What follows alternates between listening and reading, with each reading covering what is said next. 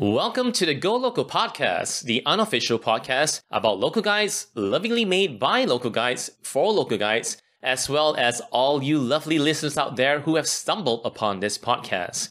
Today's episode is very specific, brief, and focused entirely on the Connect Live application process. Essentially, what you have been asked to do by Google, plus some strategy from myself in tackling them, and also some really awesome tips from the Go Loco team. Everything you need to know and do is all right here in episode 7.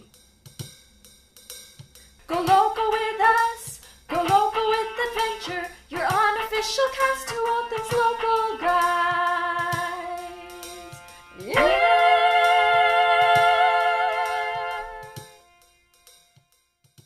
And welcome back. My name is Adrian. I am your host for this episode. I am a level 8 Malaysian local guide currently based in Manchester, UK. I have been very fortunate to have been selected for the Local Guides Annual Summit since 2016, and there is actually a small group of 3-peaters, as Paul Pavlinovich have affectionately called us, 2 of whom are also in the Go Loco team, and they are Kimberly Ann Graham and Shirley. The rest of the team, Pedi Vandana and Linnéa, are first-timers from Connect Live 2018. And between us all, we hope to offer you some guidance in applying for this year's Connect Live. But first, let's get some disclaimers out of the way. Firstly, as an unofficial podcast, we have no direct connection to Google and the Local Guides team, and so no inside knowledge of the selection process, no special treatment or attention, and everything mentioned here are our personal opinion and rationale about the application process. We aim to provide useful advice and information, but you should always tailor it to your own preference and personality. Pick and choose what you can work with. And lastly, the vast majority of the episode is based on my experience and is my personal strategy. And knowing me, there's a high chance I'll get something wrong, so just fair warning there. There are no announcements for this episode. I did say I was going to keep it brief and really simple. So all you should be aware of is that the closing date for the application is the 30th April, which is less than 30 days away. And you really need to start planning for your application if you haven't done so already. Okay, so let's get going.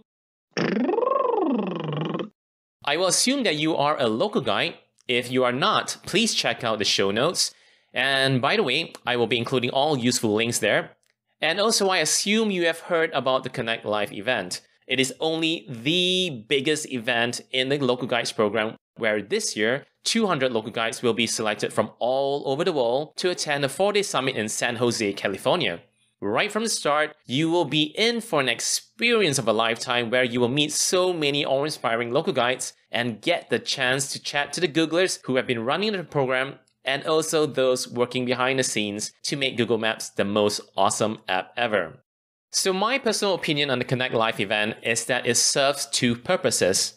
Number 1, Google wants to treat their top local guides who have been passionately and consistently generating useful content for maps by flying them over for the summit to show them the importance of their work to the Google ecosystem, and also to inspire and encourage them to be even better than before. At the numerous sessions at Connect Live, attendees will get a progress report of sorts on the program, how the data provider have been used to provide tips and enable discussions on best practices such as how to take good photos or videos, or even highlighting useful features on maps that would aid local guides in exploring and cataloging their environment.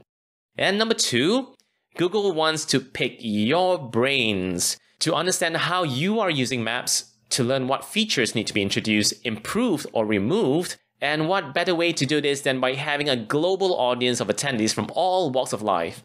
So here's the important bit. It makes a lot of sense for Google to pick attendees from different backgrounds and cultures. So in the past 3 years, we've had attendees young and old, in employment, still studying, not working, professionals, non-professionals, religious, non-religious, level 5 all the way to level 10. So basically everyone right across the spectrum. Basically, do not feel that you are at a disadvantage because you're just a level 5. Or if you don't organize meetups every weekend and, stuff like that. The really active and passionate local guides, what I call the superstars, make up the minority of the group. Right, so what exactly do you need to do to complete this application? First thing, you really need to visit the official Connect Live application page and basically read every single thing that's on that page because it highlights everything that you need to do, plus provide links to further content that goes through in greater detail. For example, how to create good video, list, and connect posts. Folks have already been submitting their application, and I've seen a few of the connect posts and even the 1-minute videos. And my first thoughts were that, wow, you guys are really, really quick. I mean, if you know what you're doing, that's great, but I would advise folks to really think and strategize how you should answer the questions asked, and not really rush into it. You don't get more points by submitting first or so quickly. Instead, you should wait and see what other people are doing, how they are answering the questions, and perhaps pick out the good bits that you think can apply to your own application. So the good news is that we're going to help you improve your application and make it the best that it can be. We want you to present yourself in the best possible light, showcase your amazing personality, your passions, your achievements, and have sufficient information in all the right places in your application without repeating yourself. Right, I am not going to go through every single thing that's mentioned on the Connect Live application page, but I am going to pick a few items that I want to focus on in this episode. Number 1, you need to be at least level 5 by the time the application closes. Okay, so this is a simple one, and you really just need to make sure that you are at least level 5 or going to be at level 5 by the time the application closes. Getting to level 5 is fairly simple, and in my opinion, you can do so in, I would say a week. However, if you are not yet at level 5, my honest advice is for you to focus on next year's application. I'm terribly sorry to sound like a wet blanket, but there's a big reason for that, and that leads me to the next requirement. Number 2, you need to have provided consistently high quality contributions in the past 12 months. So if you have been contributing in the past 12 months, you would definitely already be at level 5, if not higher. And don't forget that this is about high quality contributions, not short one-sentence reviews or dodgy photos, but content that provide value to Google Maps. Number 3, you need to demonstrate that you are an active local guide, whether it's on Connect or organizing meetups in real life. Again, this is fairly straightforward. Create useful content on Connect, contribute to discussions, help newcomers to the site, welcome them, guide them in on how to use it, how to write good posts, stuff like that. What I'm seeing is these past few weeks, there is a spike in activity on the Connect forum. As great as that is, you really should be active all the time and not just during the application period. Google will know how active you are, so you cannot hide that fact. And for me, the most important thing really is your motive. Are you genuinely passionate about the program, or are you just doing this just to get a free trip to Googleplex? If you are passionate about the program, it will show through your actions, because you're not doing this for the points or the trip to Connect Live. You're doing this because you really do like exploring your neighborhood, your city, your country, or maybe you get a buzz from helping local businesses improve with your reviews and even guide others to explore the hidden gems that you found. Okay, so I'm not a very active local guide. I got to level 8 in July 2017, okay, and that's a while ago. And I'm still miles away from hitting level 9. As nice as it would be to finally get to level 9, I'm not motivated by the points or the levels. I do what I do because I really do like eating. I know it sounds really weird, but I do. And I enjoy exploring and finding out new places and trying out new dishes. I absolutely love photography, and I like taking pictures of my meals, of the places that I visit when I travel, and it just so happens that I can channel my interest in food, travel, and photography into the Local Guides program. I'm also actively involved in the Manchester community and have always wanted to create and grow a regular circle of friends to come and join me in exploring the city and the surrounding areas. Here in Manchester, we try and get together once a month, mainly because we are all super busy in our own lives, so it's quite hard to be more frequent than that. And then there's this podcast project that I'm involved in. Both the community and the podcast takes up considerable amount of time, and it's not easy. But my goal isn't about the points because, well, there are no points to collect here. I do this because I want to improve myself. I want to improve my organizational skills, my people skills, and also my public speaking skills. These are all important skills to have in life, and I wanted to nurture them. So for those who struggle to be active in the program, find your passion, your goals, and shape them so that they align to the goals of the Local Guides program as well. It's like you're killing two birds with one stone. And as I said before, you can't just do this during the application period. It's a long-term investment.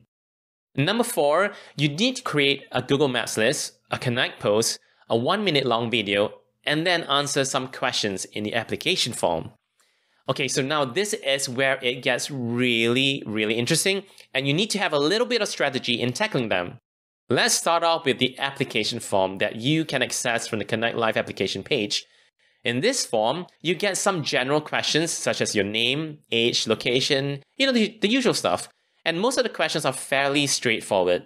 There are 3 sections where it asks you to provide the links to your Google Maps list, to your Connect post, and also to your video.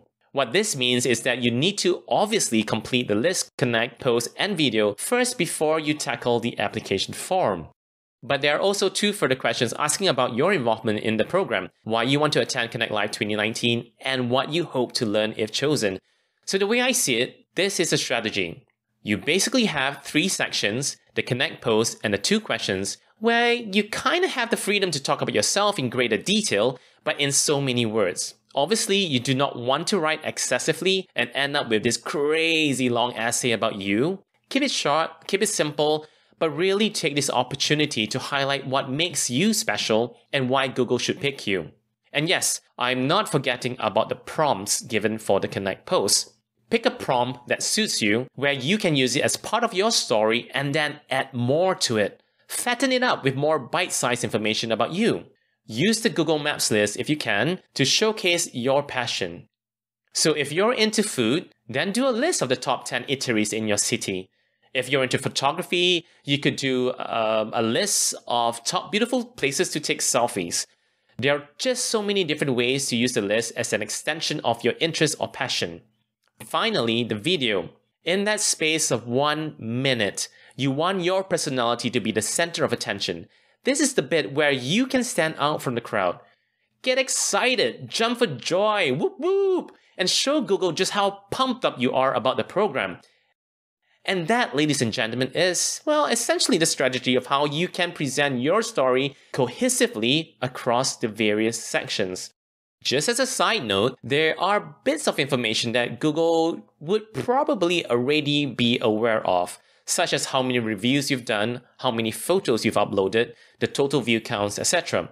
What they don't know is stuff like what makes you tick, what drives you to come back day after day to write reviews, what gets you excited about the program, and what you can do to improve the program for everyone in the community. That's the kind of stuff you should be focusing on. So what now? Well, I have a little treat for you all. I spoke to the Go Loco team and they all agreed to share some of their own tips to help you along the way. It feels like fate, but by pure coincidence, each member of the team has a very unique strength that ties in very neatly to the application process. Kimmy is a very strong character. She knows who she is and she's like a brand. She stands out from the crowd and everyone knows her. Shirley is a Connect moderator. She's seen the best and the worst of Connect posts and can certainly give you pointers on writing well.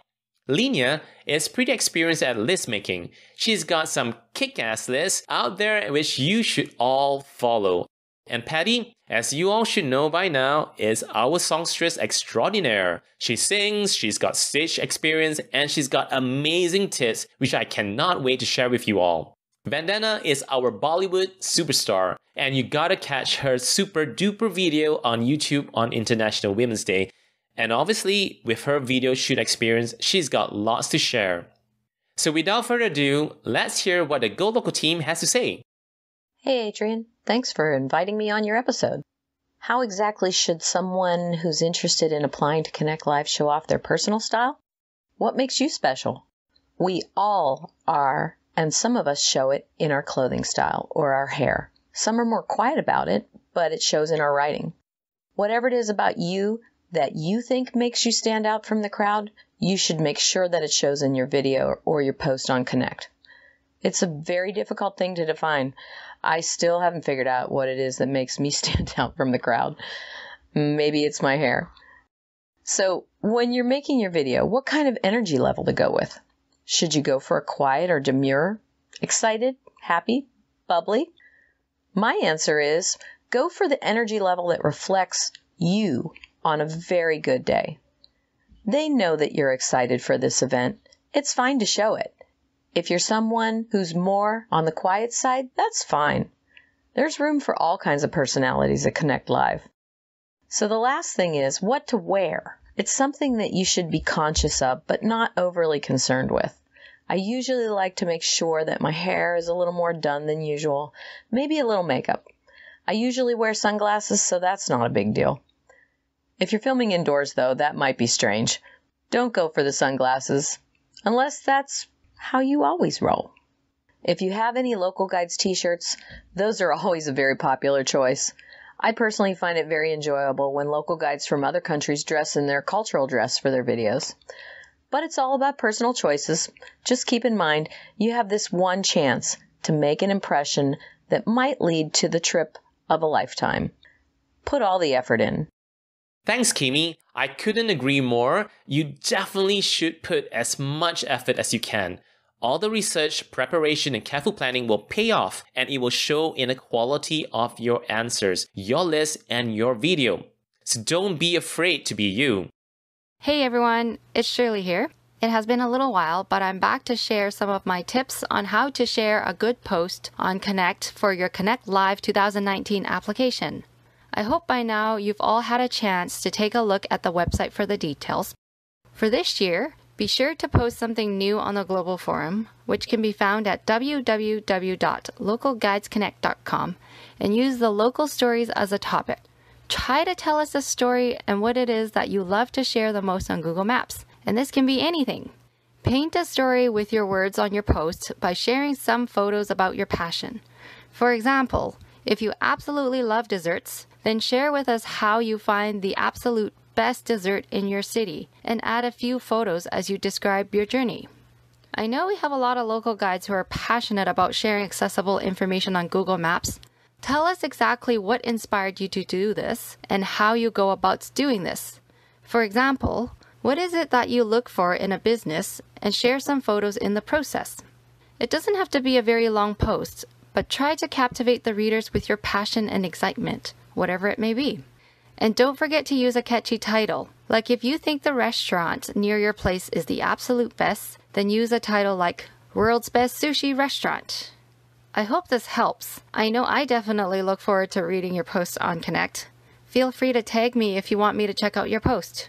Good luck, everyone.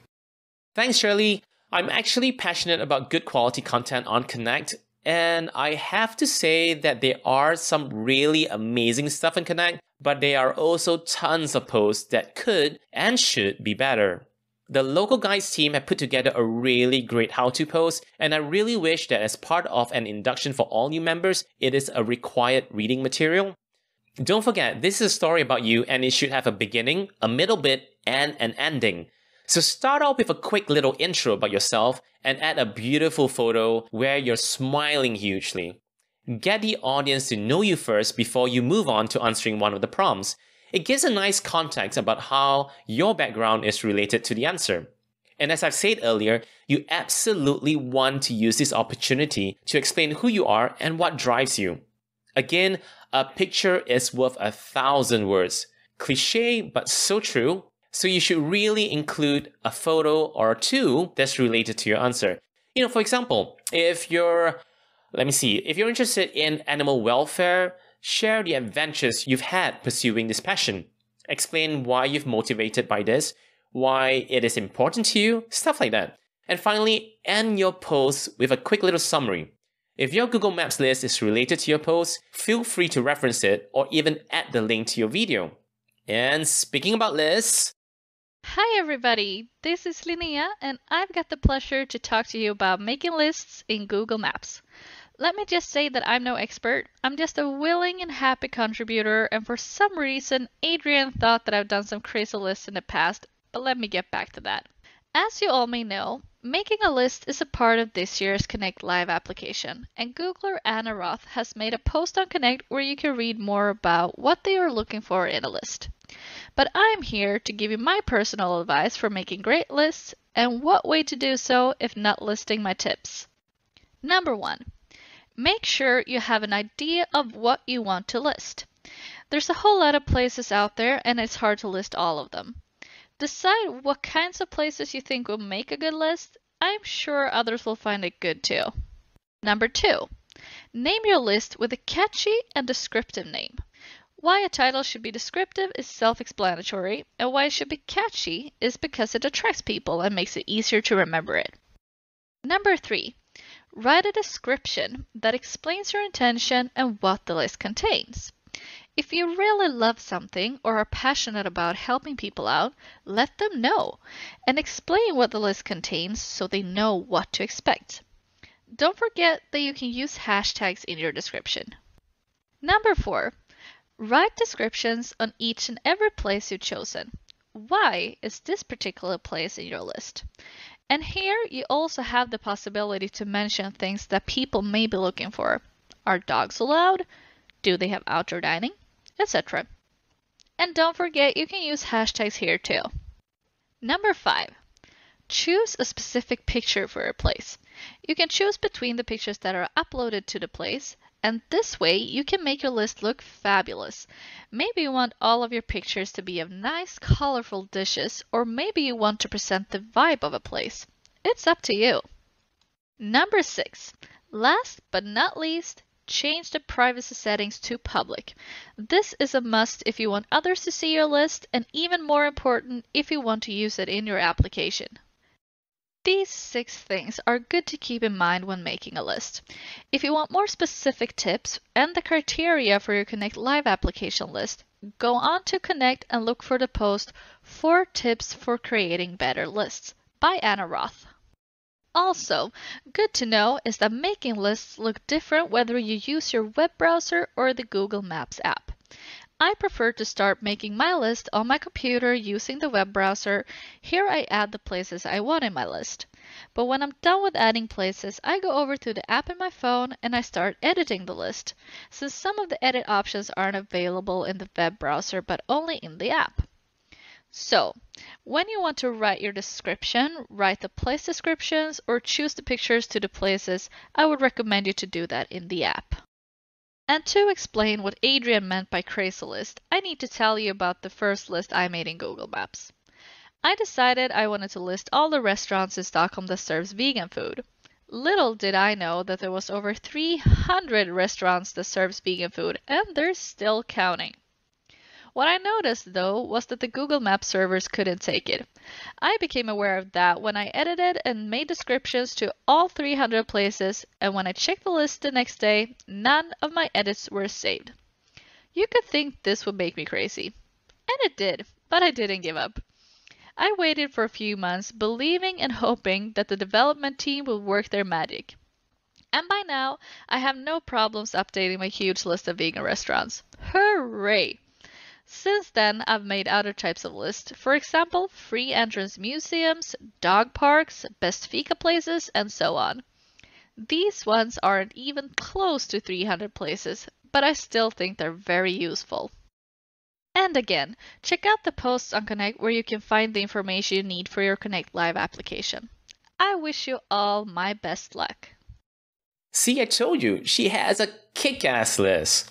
Thanks, Linnéa, for your list of tips. I'm not an expert at list making, so I've learned a lot from you on how to make a super duper one.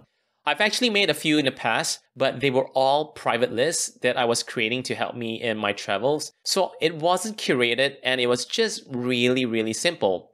So for this application, I will be generating, I think, 2 lists. Okay, I can't quite decide what I want to do and which list to submit.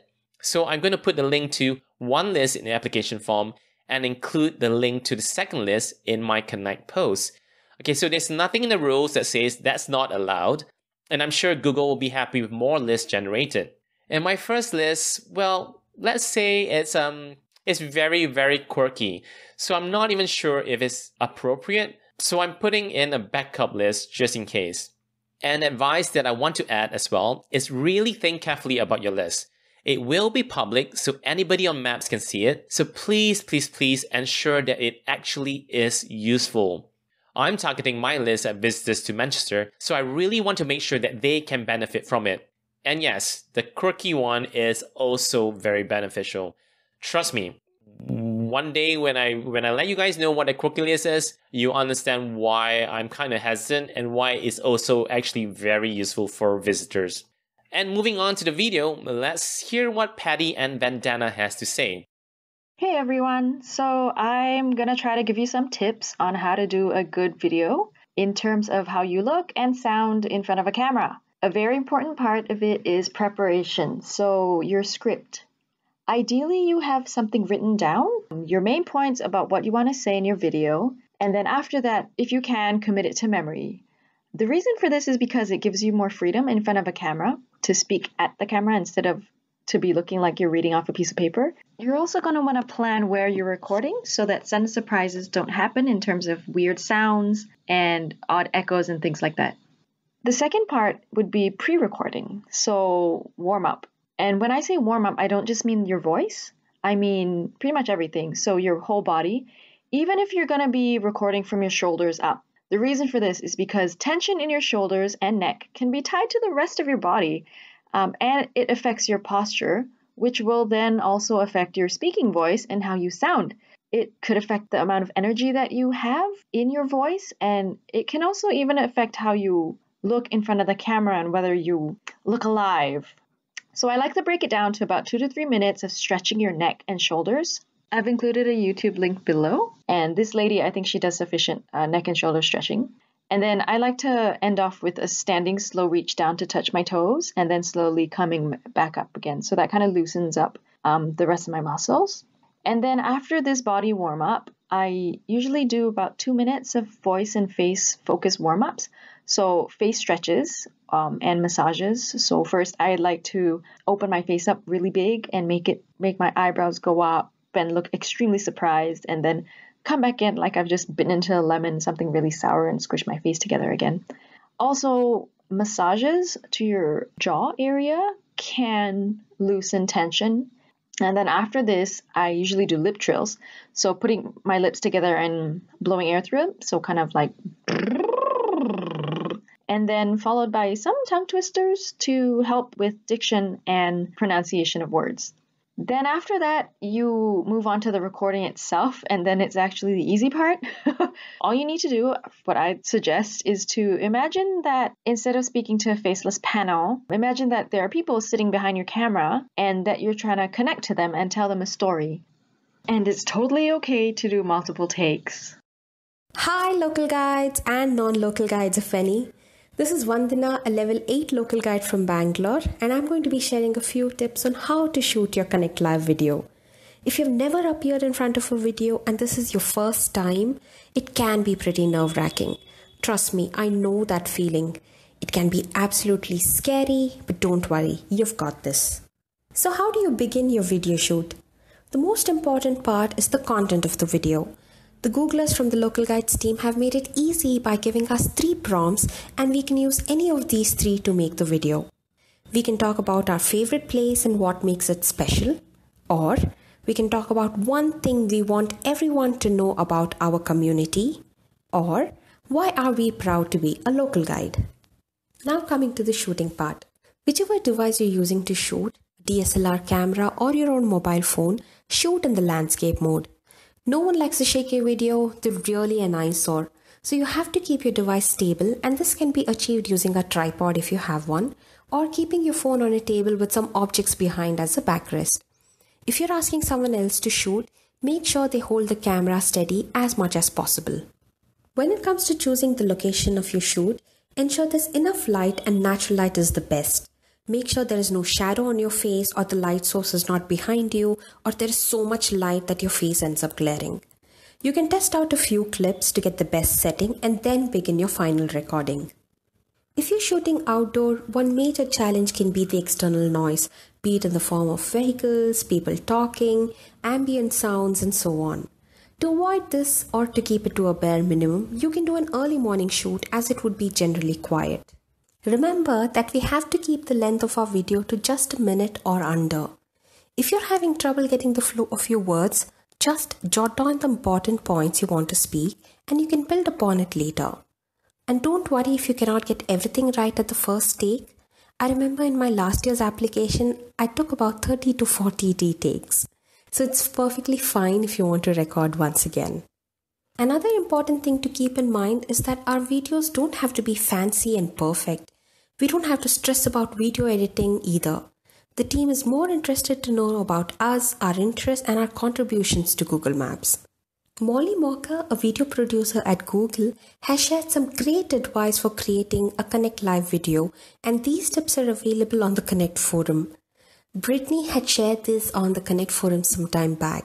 So if you haven't already read it, I urge you all to please read it. It has some great and amazing tips. Very simple and easy to follow.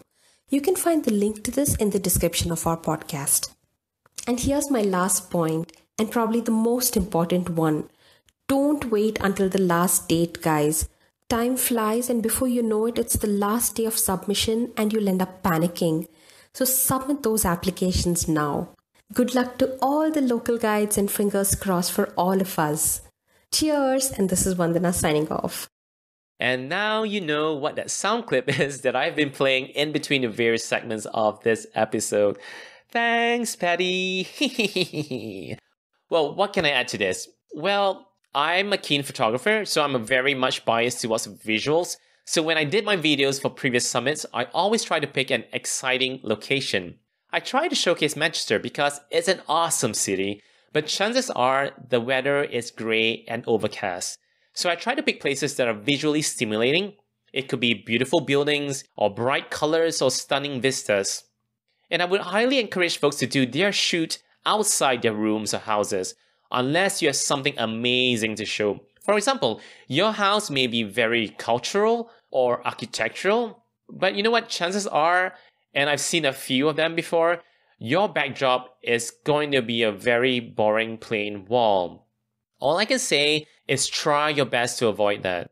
Your message in your video is not only what you say and how you say it, but also what you can show to people. So make full use of that 60 seconds. So, okay, you got all that? Easy, isn't it? I know. It's easier said than done, and coming up with your story can be quite challenging. You may feel that you don't have anything exciting to say, that you're a quiet person, maybe a touch boring, that you've not had much opportunities to travel. But you know what? Sometimes the simple stories are the most captivating. You don't need the gimmicks, the special effects and all that. Just be yourself, be the very best of who you are, and your inner beauty will shine through. And I absolutely believe in that. I know it sounds really cheesy, but I'm actually a very cheesy person. Okay, so that's it, ladies and gents. I don't really know what else to add to it. It feels not enough, but at the same time, I think it's more than enough for you guys to chew on. So hopefully you have a lot to think about, and I hope that you found this episode to be interesting, if not helpful. Just to reiterate again, these are just our own opinions, tips, and advice. Some may work, some may not work for you, and we hope that they are helpful in any case. And if you have your tips that we've not mentioned, feel free to let us know. You can email us at golocopodcast@gmail.com. You can leave us a voicemail through the email or through the Anchor app, or find us on Connect. I will be posting on there to promote this episode, so leave us your comments there as well. And we would definitely love to continue on the discussion there. Also, in a general way, if you have any ideas for future episodes, do get in touch. Some of us are interested to do a photography-related episode, maybe even touch on 360 photography. As for episode 8, which is coming up in about 2 weeks' time, I believe it's going to be a really packed episode because we will be having 4 local guides talking about the upcoming Earth Day. Linnéa and Kimi will be co-hosting, and they will be interviewing 2 other local guides. Can you guess who they will be? Who amongst us local guides have been very active in the environment issue? Well, you have to wait just a little bit longer to find out whether your guess is right. As always, if you like what you're hearing, please subscribe and share this podcast to all your social networks. It would make me absolutely happy. My name is Adrian.